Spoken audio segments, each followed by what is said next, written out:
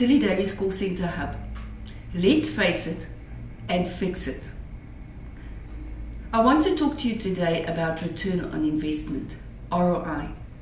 This is a term that we all use on a regular basis.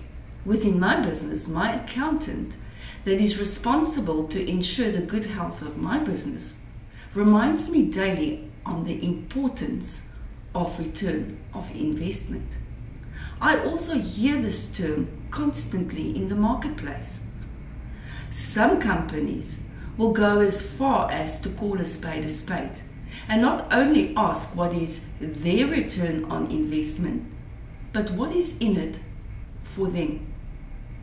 But then I want to ask the question, what is the purpose of our businesses? Is the purpose really just to ensure return on investment always? Yes, it is a very important aspect of our business.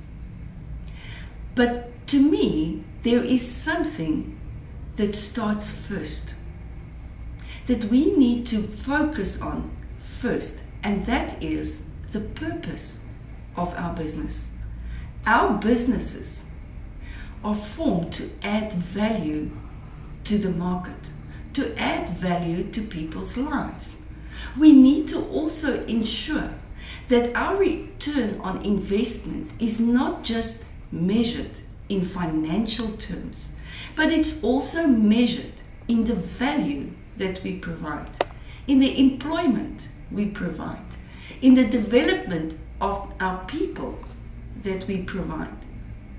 To me, return on investment must be measured in every single aspect of your business, not just financially. It is an attitude change, but trust me, if we are going to change our attitudes within our business and look at return on investment in all aspects of our businesses, then the saying of attitude creates altitude will become true. Thank you for watching. Let's face it and fix it.